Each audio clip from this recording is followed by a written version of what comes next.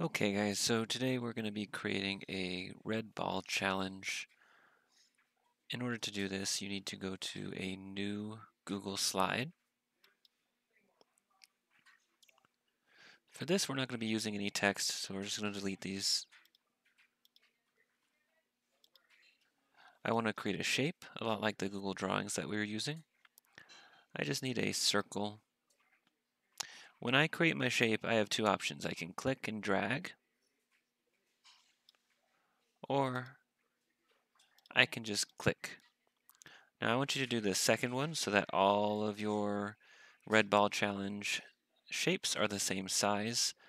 The intent is to have our ball travel across our screen as an animation. You could do a loop-de-loop, up and down, zigzag, whatever you want. But we want it to enter and exit from the left to the right at the very center so that when you put another Chromebook beside your own, it'll look like it's bouncing from one Chromebook to the next. So in order to do that, the balls need to look the same size. So again, we're just going to go to Shapes, use our circle, and then just click once. And that'll have all of your shapes be the same exact size. Now you'll notice these red lines. These are telling you when something is lined up. So when I have it lined up over my other ball right here, they are both exactly the same size, and they have those nice lines going up and down, left to right, to tell me that they're lined up. You can do the same thing with your slide itself. So right here, this red line is telling me that it's lined up with the very center of my slide. And it'll do the same thing up and down. I want to start on the left side. I'm going to push it over a little bit more, get rid of this guy. We're going to change it to a color. The gradient makes it look more 3D. I'm going to use this very bottom left color.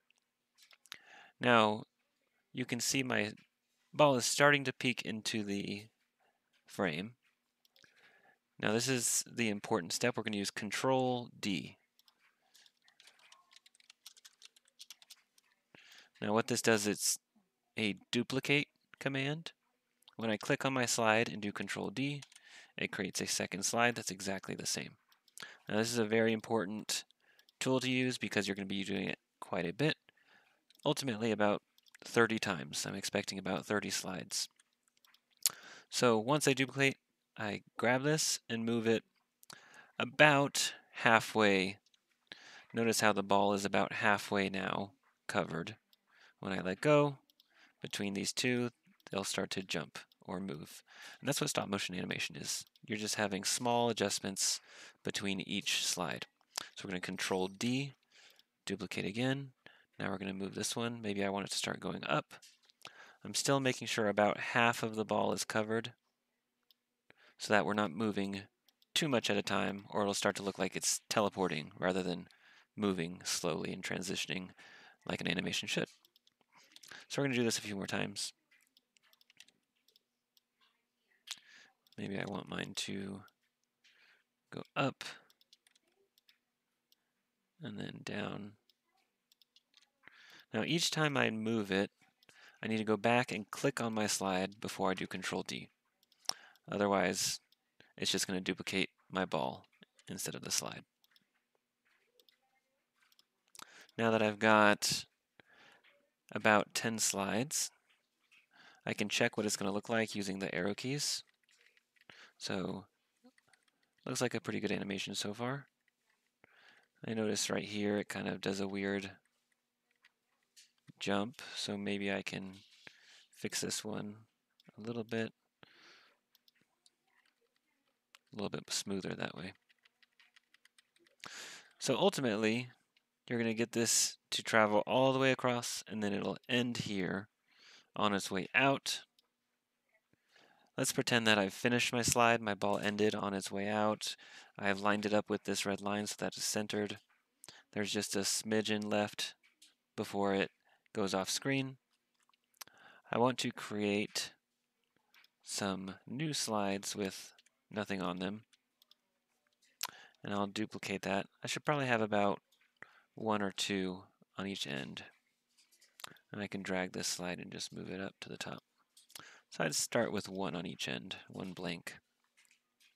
Now that I've completed my slide, let's pretend that I've gotten 30 slides. And how about we just duplicate a bunch of them to get us up to that 30 point just to demonstrate. So now I'm at 30.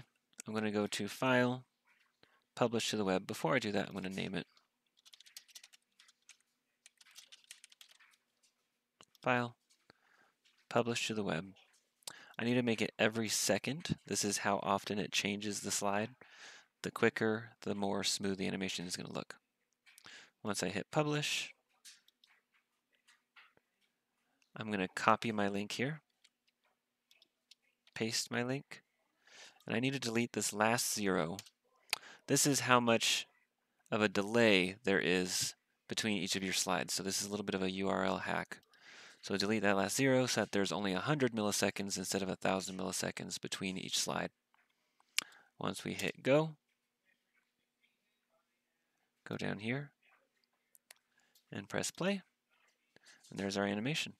Now mine's not going to look as good as the final product because I haven't actually created a full 30 slides, but that first part is a pretty good representation. All right, if you have any questions or need to watch this again, feel free to. For now, for our first day, you're just creating your slides. The second day, we'll move on to publishing and linking them up with some partners so that you can actually have your red ball jump from Chromebook to Chromebook.